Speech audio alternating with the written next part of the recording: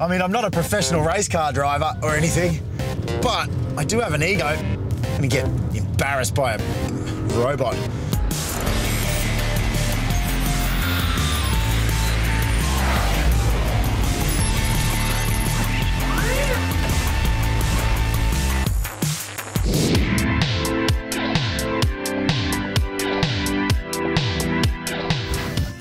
Welcome to Translogic. I'm Jonathon Buckley.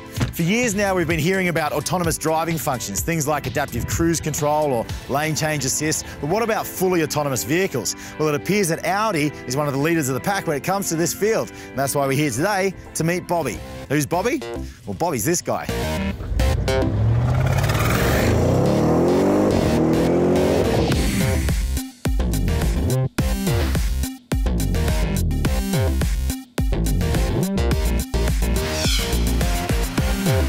Well, we clearly have plenty of questions about Bobby. That's why we're here with Klaus Verweijen. Are there any other automakers out there currently racing autonomous vehicles?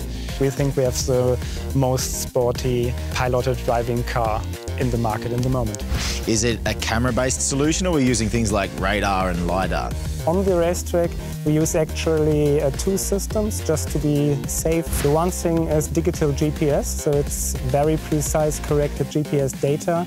And the second thing is an optical visual system, which is viewing the track through a stereo lens. These are the cameras, So those are the sensors up the top there that are watching the track, but It's not using the white lines, is it, for directions? Not really. It's purely feature-based, so features can also be like these tire things or whatever. Basically everything that he sees, which is quasi-static. For example, this little umbrella there, this could also be a feature for him. Like a focus point, and that combined with the GPS. Exactly, that gives him his position, and actually the GPS and the visual is redundant information for him. Okay. How long does it take for Bobby to learn a track?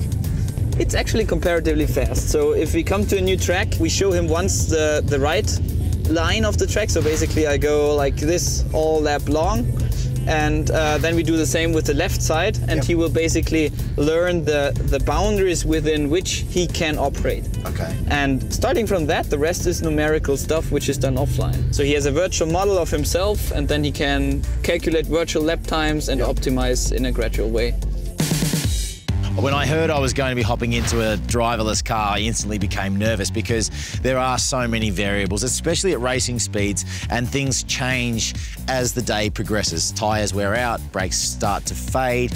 What happens, for instance, say Bobby comes around a corner and there's a patch of oil that's appeared out of nowhere? Yeah, the system tries to control the car at each time. So you're saying basically if he was to start to lose traction, your systems would take over traction control, stability control, all the systems that we have available to us. Yes. It's just that the CPU will be processing them faster than a human could. Exactly, and the reaction on it is faster and more precise. Well, one of the things that we are here today to do, of course, is to put man versus machine. I'm going to be driving a stock RS7, but Bobby is also going to be doing a lap.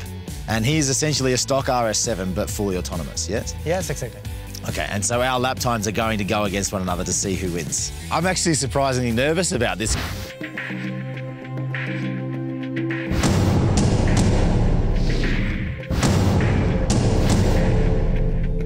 Well, I've got to say, like, from the get-go, I'm a pretty bad passenger normally, let alone when the car is driving itself like Bobby is today. So what do we have to do here? We will go for a piloted drive. Yeah. And we don't have to do a lot because we're just passengers. Is there a safety button? Like, if all of a sudden Bobby gets a mind of his own, is there some way we can just shut the whole system down? I have a deadman switch here. Right. And as soon as I let loose of this button, I can basically just retake control.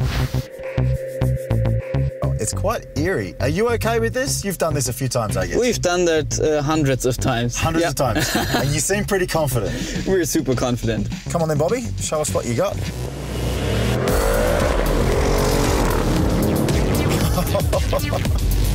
Oh, nice work, Bobby. Oh, I like it. He clips the corners of the chicane, just like I would. I've spent some time on this track, and I've got to say, Bobby's doing a fantastic job getting around. I'm a little bit nervous that I might not be able to beat him. So what he knows very well is the line. And also the braking point, as you already realized. Braking points He there. brakes comparatively late. He does, doesn't he? Wow, I think he's like clipped the cones. Bobby's out of control. But he never touches the cone. We have never ever thrown one off. Now after the chicane, I just let go here, as we introduced earlier, and now I'm basically back in control. Wow, I can do I am manual so driving. thoroughly impressed by that, because I honestly thought that I was going to be terrified the whole way around, but kind of behaves exactly the way I feel like I would behave around a racetrack, you know, if you know a little bit about racing. What he really does very well, he's very stable and quiet, or he does not like do jerky steering. It's very, very smooth. It's very, very smooth. All right, so we're back. So now it's my turn, yeah? Now it's your turn. I've got to say, well played, Bobby. Well played, sir. This is it. I'd be lying if I said I wasn't nervous. And we're off. First chicane. Oh, too hot into that one. Hold it, come on. And to be honest with you, Bobby is actually at a severe disadvantage. I've got everything to lose in this situation. He's got 2 people in the car instead of 1. He's got kind of just ordinary brakes. I have ceramic brakes, and he's carrying hundreds of pounds of sensors and equipment. And he's a robot. Let's not forget that. I can't help but feel like Bobby was a little bit more composed. Whoa, into the dirt there. Oh, here's the fast part, straight away. 5th gear, hold it through the corner. Hard on the anchors. Come on, Buckley. Oh, through the chicane. Oh, a little too much, Buckley. Come on, man. What are you doing? I kind of feel like I owe it to humanity to race this. This is where it all begins. The robots take over. I get put out of a job, and then we have the robot uprising, and it's Judgment Day. You can see it all, unless I win, of course. Last turn. You gotta do it. It's for mankind. I don't know. It's gonna be touch and go. In the world of autonomous vehicles, Ford and Tesla both are really pushing the envelope in their efforts. Do you see Audi being potentially first to market with almost a fully autonomous vehicle available to the public? I think we are on a very good way to bring functions to the public. Really think we will see automated driving functions in the market these decades. Wow, this decade? Yes.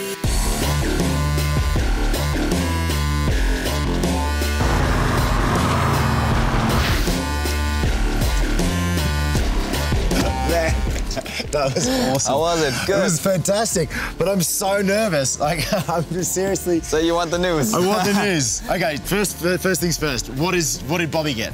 Bobby did 2 minutes, 13 seconds, 0.4. Okay, well, I've never actually timed a lap around here, so I don't know if that's really good or bad. That's decent. Okay. All right, well, what was... So do you think you were faster? Well, this is the thing. I was on the ragged limit, so if Bobby's beat me, then I've got to give him massive kudos, because I couldn't have gone any harder than that. Okay, okay. No, actually, you've done the best lap time today. Really? And you did 2 minutes, 6 seconds, 0.2. Yes! Congrats. Awesome. I'm so happy about that.